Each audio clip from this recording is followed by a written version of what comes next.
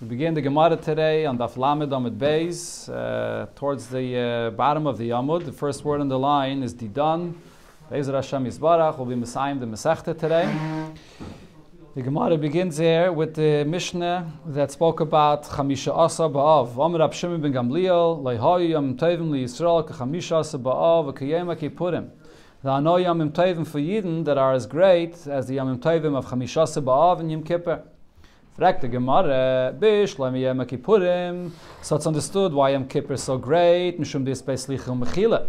because it's a day that the Eibusher forgives us. And it's also Yom Shenitnu Bai Luchas Achraynis. This is the day that the second Luchas was given to the Yidden. Rashi here makes the whole cheshbon of how it comes out to be in Yom Kippur. Moshe Rabbeinu went up the mountain the second time on Yud Ches Tammuz. Then he remained on the mountain for 80 days, twice 40 days, which comes out that it ends on Yom Kippur. So that we understand why this is such a great day. But the 15th of Av, Maihi, what's the great yontif of this day? So the Gemara is going to give many answers. It's going to be, I think, 6 answers in total. Amar Rav Yudah Mashmuel, so Rav Yudah says in the name of Shmuel, Yoim Shehutru Shvatim Lovei Zeh B'zeh. This is a day that the Shvatim were allowed to marry one another. So what is this talking about? As Rashi here brings, when the Bnei Tzlafchad were told that they can yarshin from their father, because if you don't have any sons, so then the daughter's yarshin. So they said, so what happens if we get married to someone from a different shavit? So then the nachla that we get from our father is going to go to a different shavit. So Moshe Rabbeinu says, so therefore that the girls should only marry for them from their own shavit. They shouldn't intermarry to another shavit. So then, at a certain point, and this happened on the date of Chamisha Sabav, they stopped this limitation, and the Shvatim were allowed to marry one another, and it was a big simcha. My daughters, what are they darshan that they could be matter this? Because it says, Moshe Rabbeinu told them, Zeh ashadava ashetziva Hashem lebnois tzalafchad v'gaymer. So what do we darshan? Davar zeh lo yehi noyeg ele b'dar zeh. Because it says zeh hadavar, so that means that this isser of not marrying to other shvatim was only for the first generation that came to conquer Eretz Yisrael, but not for future generations. So that's the first great thing about Chamisha Sabav. Amar Rav Yosef, Amar Rav Nachman, a similar thing. Yom shehutar Shevet Binyamin lavi b'kol. The day that Shevet Binyamin was allowed to marry into the rest of Klal Yisrael.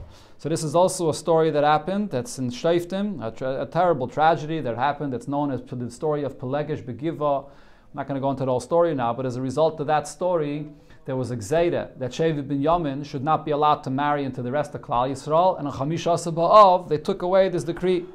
Shenem, and the pasuk there says, V'ish Yisrael nishba b'mitzbah leimar ish b'mena leyitin bitul Binyamin leisha. That no one should give their daughters to marry to Shevet Binyamin. And then on Chamisha Asa B'Av, they were matter this. My daughters, what are they darshan to be matter this? Amarav mimenu. The pasuk says the word mimenu, which means that only from them, the people that are there in that generation, should not marry to Binyamin. Not from our children. So the next generation, and it was on Chamisha Asa B'Av, they were matter this isser. Third reason, this is the day that the people that were dying in the Midbar every year on Tisha B'Av, this is the day that it stopped. And Rashi here brings the famous Medrash, Taisus also, that every year Tisha B'Av they would dig their graves, and they would go into the graves, and many would pass away. And then every year the same thing, and every year many people passed away. And then it came the 40th year, they did the same thing, and they dug the graves, and then the morning they saw that everyone's alive. They thought maybe they got the date wrong. And they continued doing this until they came to Chamisha Asa B'Av. And then they realized that it's already the 15th day of the month, and the Gzeira is over, and there the generation is going to end go into Eretz Yisrael. And the master has said also that until these Mesa Midbar did not stop dying, the Eibusher did not speak with Moshe. So Rashi says it doesn't mean Kipshuta that the Eibusher didn't speak at all to Moshe, because we find that the Eibusher did speak to Moshe throughout this time, but it means that the Eibusher didn't speak to Moshe b'yichud v'chiba, with the special love that there is, that the Eibusher speaks to Moshe Rabbeinu. Rashi then brings another pshat, that there are those that say that he didn't speak to Moshe Rabbeinu peh, but he only spoke to him b'chizayin, in a vision, chizayin laila. And then Rashi says gimgum. In other words, Rashi doesn't agree with that pshat. Shanema, the pasuk says, vayihi kashetamu kol anshe al-mucham elamus. When all of the people that go out to war, in other words, the people from age 20 and up that passed away in the midbar, when they stopped dying, vayidab Hashem elai. So what does Elai mean? Elai hoya dibur. Now the Eibusher spoke to Moshe Rabbeinu with the special yichud and chibur that he spoke to him until now. A fourth reason, Ulama Yom Shebitel Hosheya ben Elah. So Hosheya ben Elah, which was from the Malchei Yisrael, and he was not a tzaddik, as Rashi brings later here, but he was annulled Pruzdiyais, these police. Shahoshev Yeravim ben Nevat ala drachim, that Yeravim ben Nevat placed on the roads Shlayal Yisrael regel, that they should not be oile regel to the Beis HaMikdash, because he didn't want the Yidden to go to the Beis HaMikdash where the Malchus Yehuda was, and instead they should stay by him and they served Avodah Zarah. So this king, Yehoshua ben Elah, took away these offices. Le'ezeh sheyirtze v'amar, and he said, Le'ezeh sheyirtze yalo, that the Yidden can go wherever they wish. They can go to serve Avodah Zarah, or they can also go to the Beis HaMikdash. So as I said, Rashi says he was a Rasha, but nevertheless the fact that he took away these prusdois and Yidden were able to be Eile Regel was a tremendous simcha. Masna Amar, Rav Masna says another reason, Yoim Shenitnu Haruge Beitar Lekvura. This is the day that the people of the city of Beitar that were killed, and there were millions of Yidden there that were killed after the city was conquered. This is one of the things that happened on Tisha B'Av. So they were left there and they weren't buried, but then finally on Chamishas B'Av they were able to be buried. And the Gemara says in connection to this, V'amar Rav Masna, Oisei Yom Shenitna Haruge Beitar Lekvura, that day that these people were buried, so Tiknu B'Yavne, in Yavne they instituted another bracha and benching, Hatoiva Meitiv, that you add that bracha of the Eibusher being good and doing good. Hatoiv Shelo Yisrichu, the Eibusher is good, that's to thank the Eibusher for the fact that all the dead bodies that were there did not decompose, and also V'ameitiv Shenitnu Lekvura, and V'ameitiv is that they got the opportunity to be able to bury them properly. Okay, so just to stop over here a second, benegay to all these reasons that the Gemara says. So the Rebbe points out, benegay to these reasons, that if you look at these reasons, you'll see that the point of all of them is that all the tragedies that happened, the negative things that happened on Tisha B'Av, Chamishas B'Av is a time of simcha because it's reversing and elevating all those tragedies. There are some of them that are obvious to see, benegay to the Gzeira of Yidden not going into Eretz Yisrael, which was on Tisha B'Av, so Chamishas B'Av is correcting that. The Beitar, the city of Beitar that was conquered on the Tisha B'Av. So the Haruge Beitar Nitnu L'Kvura on Chamishas B'Av is coming to be Maila this Inyan, or at least to bring a Simcha in this Inyan. And also the Rebbe says, when you get to the other Inyanim about the fact that the Shvatim could marry one another, is also connected to the fact that you didn't have the ability to come into Eretz Yisrael and conquer and inherit the land of Eretz Yisrael. Why? Because as long as the Shvatim can't marry one another, the Yerusha of every Yid in Eretz Yisrael is limited to his Shevet. There isn't even a potential of you having a shaykhis to another portion of Eretz Yisrael. You're not allowed to marry into another Shevet. The moment you're allowed to marry into other Shvatim, so even if you're not granted a Yerushin to the entire land, but potentially your descendants have that ability to go and Yarsha from the entire Eretz Yisrael. So this gives the ability to come into Eretz Yisrael, b'shleimus, into the entire Eretz Yisrael. And obviously this scene over here, that they allowed the Oile Regel, they should be able to be Oile Regel, is also in contrast to the Churban Beis HaMikdash that happened on Tisha B'Av. So this is, the Rebbe connects this to the famous Vart that it says, I think the Arizal said it, it's brought na Yom Yom, that what's be'emes, the whole union of Chamishas B'Av, that it's the day that the moon comes to its fullest. So what's the Maila? You have that every month. Elamai, the Maila is that every month you don't have the Yerida of Tisha B'Av.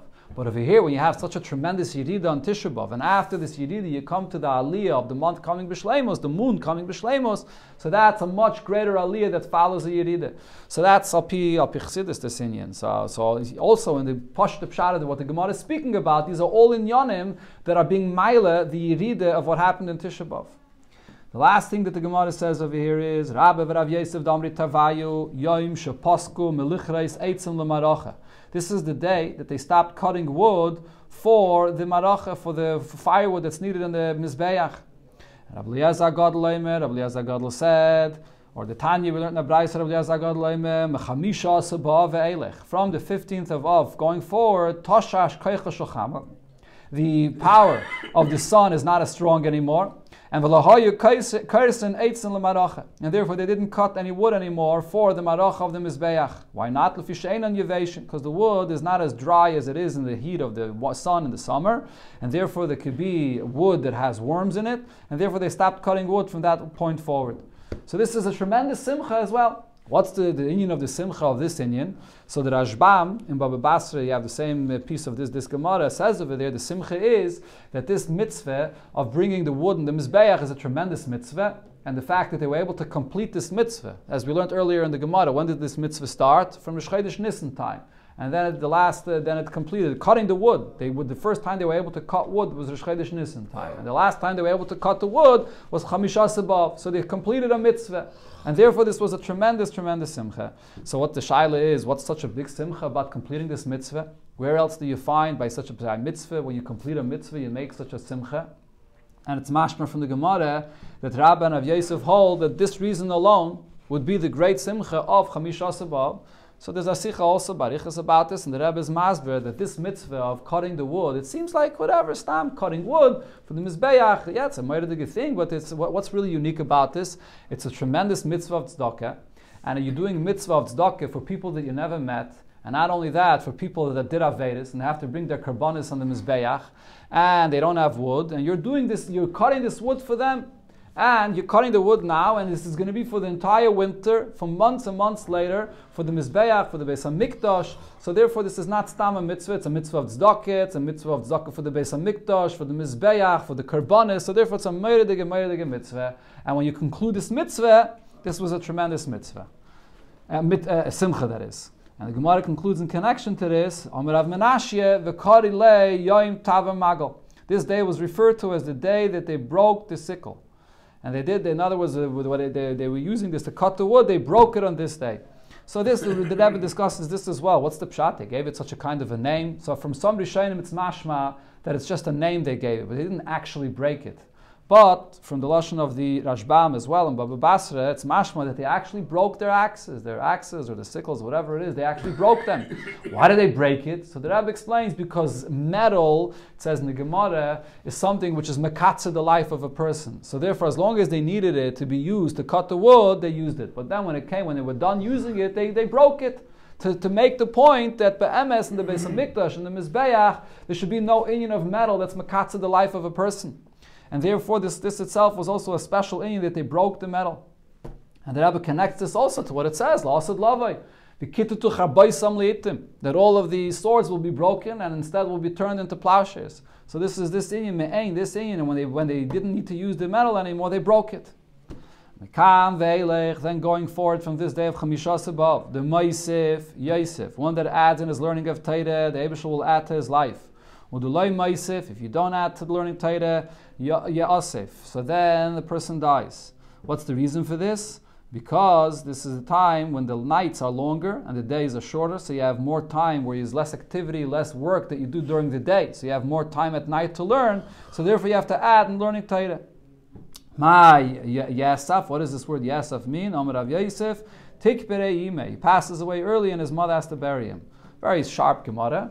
And what's the point? What is this Gemara talking about? That a person should be meisif in Torah.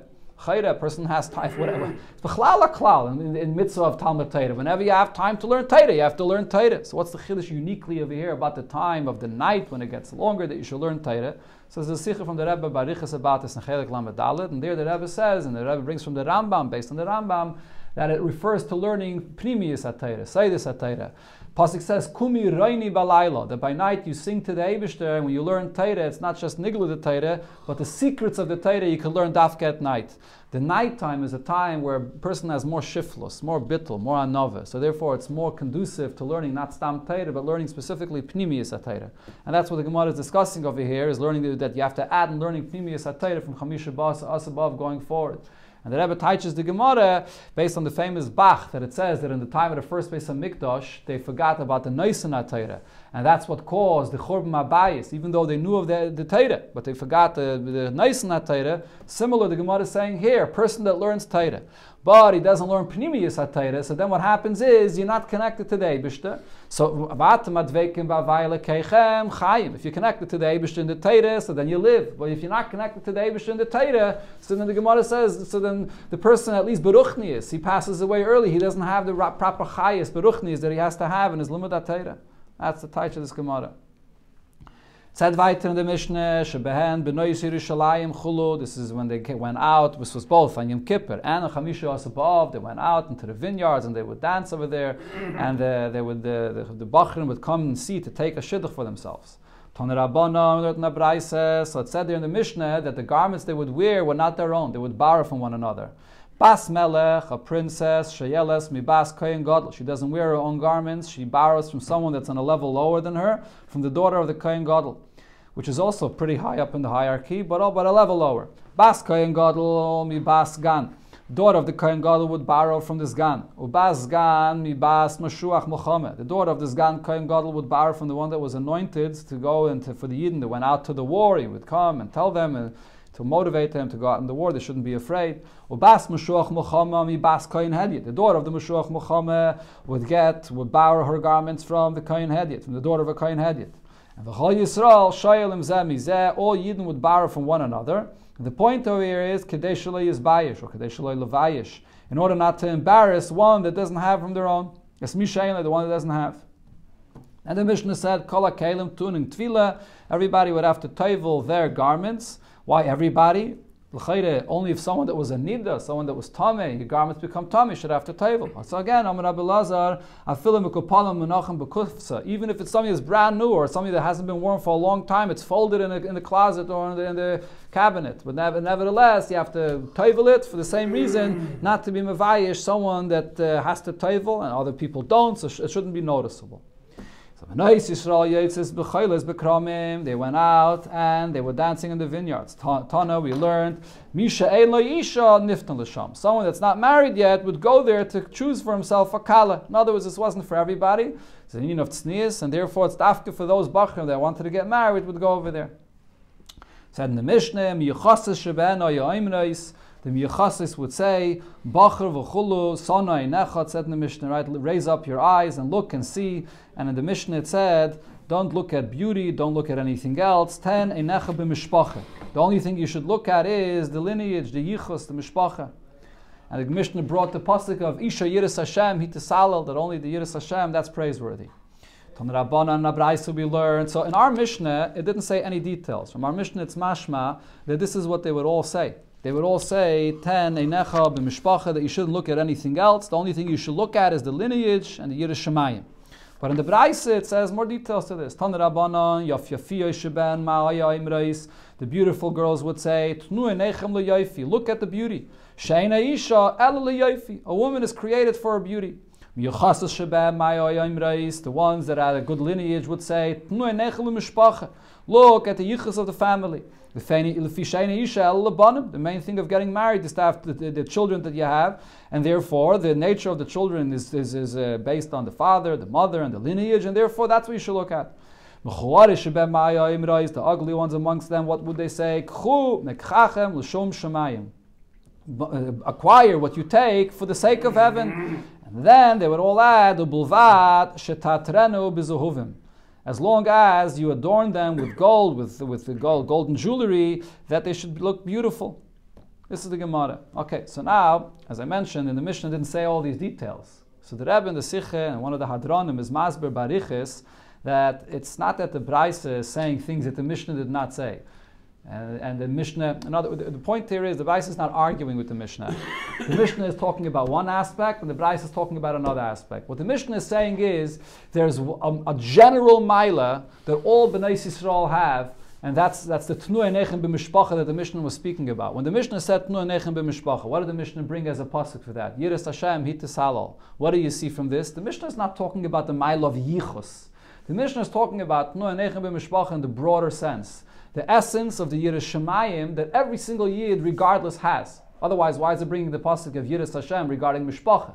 Elamai, it's talking about Mishpacha, the fact that every single Yid regarding who you are has a good Yichus. A Ben Avram, Yitzchak v'Yaakov. I got the famous story of the person that came to the Rebbe and said that he's as Isaac and Kirav Rechaikim. So the Rebbe says, go and let them know that they're not Rechaikim, they're Bnei Avram, Yitzchak v'Yaakov. That's what the Mishnah is talking about. And so that statement the Mishnah says, the reason why the Mishnah is not saying any details is because that's something that all of them said. And then over here in the Gemara, it divides it into different categories. B'noisif to what it says in the Mishnah, each one of them would say specifically, look at me at the milas that I have.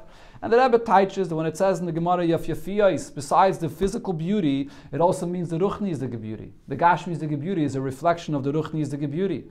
And when it says in the Gemara here, the Lashon of Mishpacha, it's not talking about the general Ma'ila of Mishpacha, but here it's talking about the Ma'ila of the Yichus of this family. And then the Rebbe teaches, when it comes to the Mechuarais are actually also saying that there's a certain Ma'ila Mechuarais. What's the Ma'ila of Mechuarais? A person that serves the Eibishter, and you don't see any Ma'ila Gluya, no open Ma'ila. Not his intellect, not his Seichel, not his Midas, and in no way you don't see any Yoifi. So why does he serve the Eibishter? With a simple, plain Kabbalah Sayel Malchus Shemayim. That's the Mechuarais, the one that serves the Eibishter without any exterior beauty, but with a much deeper connection to the Eibishter. And therefore there's a big Ma'ila to the Mechuarais as well that they're saying. That's the way you learn this Gemara. It's the Ma'ila Klolis is in the Mishnah, and the details is over here in the Gemara. Amarula b'yira Amar Abelazar Osid HaKadosh Baruch Hu L'asais Machal Tzadikim. In the Asad Lavai, the Eibush is going to make a big dance in a circle, a machal, for the tzaddikim. V'hu yoshiv b'neihem, the Eibush sits amongst them, big Gan Eden, in Gan Eden. So this lashon that it says here, that the Eibush sits amongst them in Gan Eden, so this is a little bit of a shvera lashon. What does it mean in Gan Eden? Gan Eden means usually a ruchni is the world that's not in this physical world. But it says here we're talking about L'asad Lavai. So l'chayre L'asad Lavai, we're talking about after Tchiyas HaMeisim. So if it's after Tchiyas HaMeisim, so then it's in this world, it's not Gan Eden.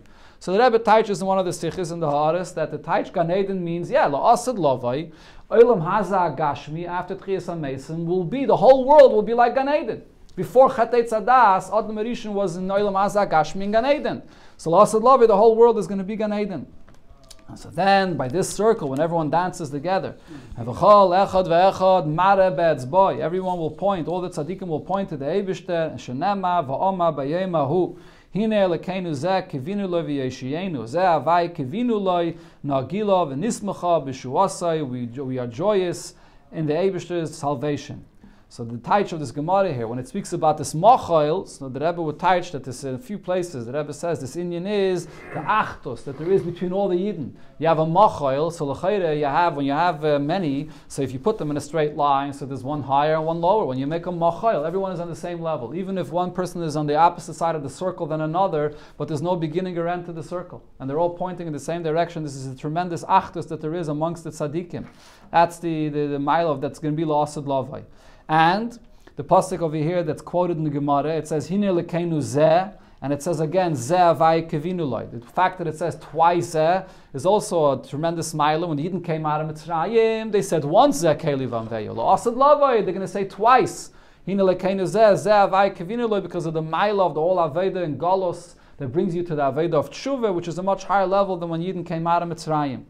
And then the Rebbe points out an interesting thing, that if you look in Rashi and then you look in Taisvis, so you don't see it with Pashtus, but the Rebbe says, if you look closely, you see that there's a difference between Rashi and Taisvis and what is exactly is going to happen. Rashi says, V'oimer, which means all the tzaddikim, not only are they going to point to the Eibishter, but they're all going to actually say this pasuk. Hine lekeinu zeh, zeh avai kevinu loy. But Taisvis takes out the V'oimer, and not only does he take out the Va'omer, he takes out the words of Va'oma b'yemahu that's quoted in our Gemara. It seems like he's not guiding this in the Gemara. And he just starts the pasuk from Hine lekeinu zeh. In other words, the tzaddikim are going to dance, and the pasuk is describing what's going to be. That this is the Eibishter that's going to be in the center, so to speak. But not that they're going to say this. It doesn't say Va'omer. So the Rebbe says the difference is when you have a level of Achdos, which is so high, so there's no differences between one and another. There's no pratim. There's no Va'omer. I say, I speak. There's no Va'omer. That's the way Taisus understood this, because it's such a high level of Achtos, so therefore there's no details b'chlal. It's just the Eibishter himself that everyone is dancing around. Rashi's machadish that there's an even higher level, that the Achtos of the Eibishter is taka absolute Achtos, where there's no differences between one another, but that absolute achtos will also come out into the details of every person's own madrege, and even every person is going to be a va'omer. He himself is also going to say, Hine elekeinu zeh. That's the Safa of Rashi, when Rashi says, Va'omer zeh avai kevinu loy. Hadron aloch b'shloisha prakim, eslikala, Meseches Ta'anis. The Rebbe points out on just one more point, when you get to the Meseches Ta'anis, the entire Masechta is called Meseches Ta'anis, and Rov of the Masechta speaks about the halachas of Tanaisim, especially the end of the Masechta, that speaks about all the halachas in connection to Tisha B'Av. But yet, if you look at the Masechta, the end of the Masechta speaks about Mashiach, Simon in the Mishnayos, and then the last Mishnah actually concludes, what's the lashon of the last Mishnah? So over there it says, Be'im Beis HaMikdash, Yibanav M'heiru V'yimeinu. And in the Gemara, it concludes about what's going to happen when Mashiach comes, and this is actually in the later Tkufa after Tchias HaMesim. And also the beginning of the Masechta spoke about rain, Gvuras Geshamim, and if you remember, the Gemara there said, where do we daven for rain? Where do we mention rain in Shemoneh Esrei? In the bracha of Tchias HaMesim, because when it rains, it's compared to the inyan of Tchias HaMesim. So the whole Masechta of Ta'anis starts with Tchias HaMesim, and it finishes off with the inyan of Mashiach, with Tchias HaMesim, when all the tzaddikim are going to be dancing with the Eibusher in the circle. Okay, Hadlan Allah Masechta Ta'anis.